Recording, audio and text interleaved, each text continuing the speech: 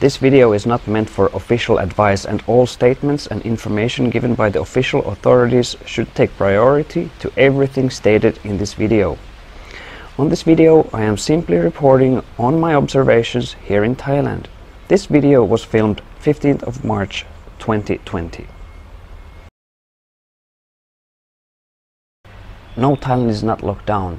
Thailand has, based on yesterday's report from World Health Organization, 75 confirmed cases, with 35 cases where the person has already been cleared of the virus, and one person has died of the coronavirus.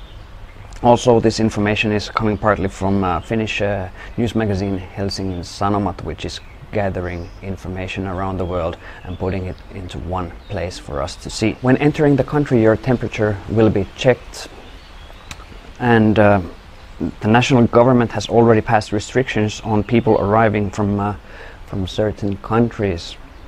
So make sure you check the daily recommendations and situation based on your residency and travel plans, as these restrictions and limitations do change almost on a daily basis. There are also checkpoints in shopping malls and centers for public mass transit, where your temperature will be checked, and also you will be probably provided with hand sanitizer.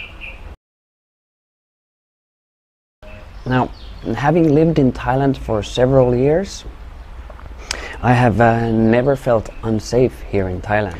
Biggest risks tourists face nowadays are traffic.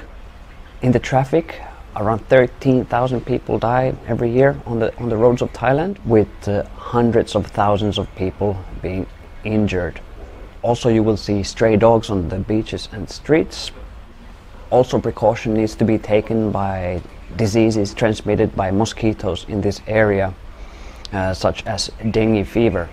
Now, these are the biggest risks I personally believe are in Thailand at the moment.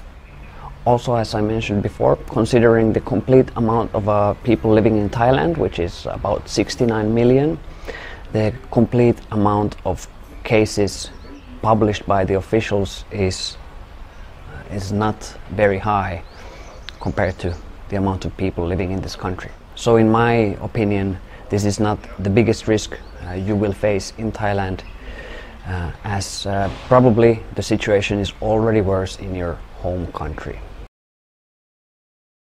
Yeah, absolutely, it's much more quiet now here in Thailand, as tour operators, airlines, cruise lines are cutting down the amount of flights. They are imposing cancellations, pushing back flight dates, etc. So this is something that is making a big difference here at the moment, and you can see it on the streets.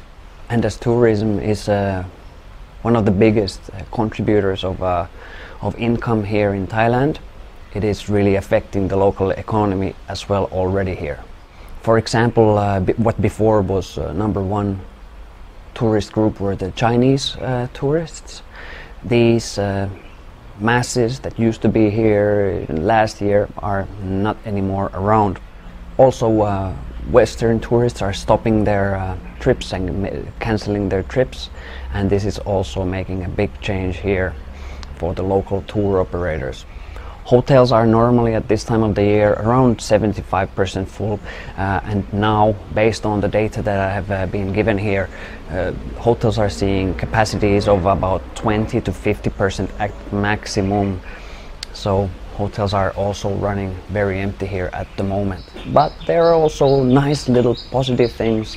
Yesterday I had a chat with a lady who runs a small restaurant here, and she said that her business is booming, with the food delivery business surpassing the amount of business that she does with walk-in customers. So little positive things there, at least, you know, for some people.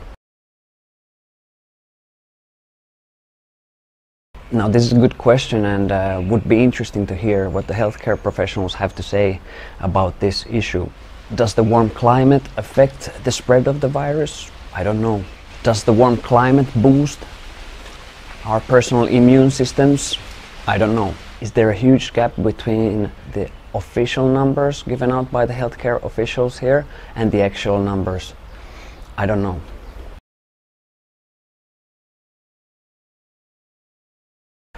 With the high season coming shortly to an ending here in Southeast Asia, the coming rainy season will mean more struggle to the local economy.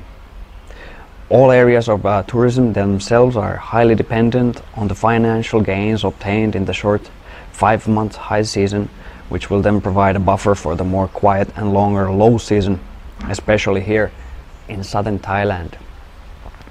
This sudden drop in the last part of the high season will put the individuals, companies and government into a tough test of survival of the fittest. No, absolutely not. While the infection risk being fairly low, while looking at the numbers, there are still things you need to take into consideration. Worldwide travel limitations and restrictions, quarantines, sudden changes in travel plans, and the risk of being stuck are something everyone needs to take into consideration while traveling at the moment. No one can clearly say what will happen tomorrow or the next days to come. So all in all, to summarize, stay calm, relaxed, enjoy Thailand if you're already in the country, enjoy the beauty around you here and wherever you are, never forget it. Follow the general healthcare instructions and follow the information given by the officials. And remember always that life is a fantastic journey with many twists and turns. So have fun and see you later.